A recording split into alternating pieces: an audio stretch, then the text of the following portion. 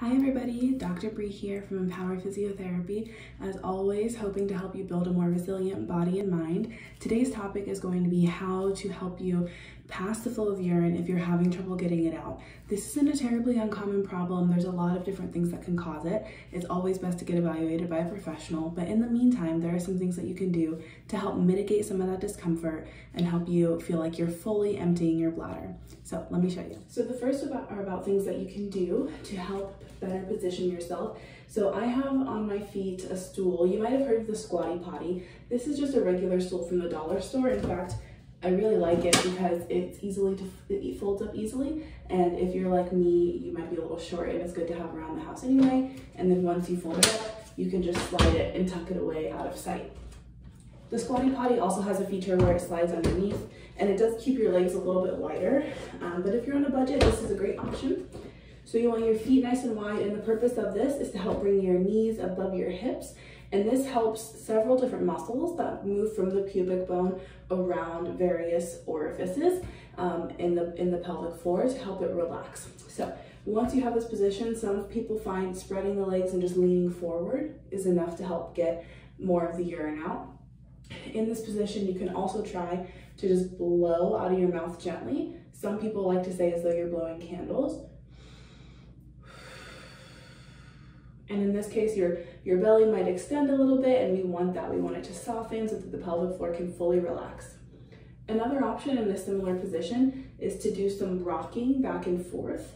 So like you're rocking up towards your pubic bone and then back towards your tailbone. You can even do some circles, one way and then the other. And a lot of these same motions can be helpful if you're having constipation or you have some difficulty getting all of your bowels out. So this one's a little interesting. It's called sacral stimulation, but actually if you gently stroke or tickle the skin on the lower back or the tailbone, the sacrum, that top of the tailbone, it can help stimulate some urine via a reflex. And then the last piece is to do what's called the double void technique. So you try to go, you stand up, and then you do some movement, or maybe you take some deep breaths, do some of those same rocking pelvic motions you did sitting, sit down, repeat the process, and you might find it's a little easier to empty your bladder fully. However, while those are all things that you can do, there are still some things that you should not do that will help you be more successful. So as a general rule, we don't want to push pee, which is where we try to push and force the urine out. That's not the job of the pelvic floor during urination. The job of the pelvic floor during urination, just like when you're having a bowel movement, is simply to get out of the way and let your bladder or your other organs inside do their job. So no push peeing. Also, I know it can be hard, especially with the current health scare and the pandemic. People are afraid to touch surfaces, but we don't want to hover over the toilet seat. No hovering. And the reason for this is because when we hover, our leg muscles and our core muscles, and by default our pelvic floor muscles, are on and engaged. They're really tight, and that's going to make it even more difficult for the bladder to do its job. And then last but not least, no going pee just in case. And that can be really hard for those of us like myself who have jobs that may be based on appointments or meetings, and you feel like you just need to rush and get all the pee out before you move on to the next thing.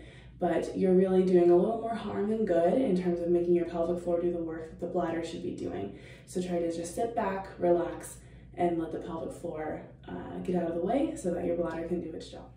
Hopefully these tips and tricks help you so that you feel like you can just get everything out the first time and you don't have to have that discomfort as you go about your day.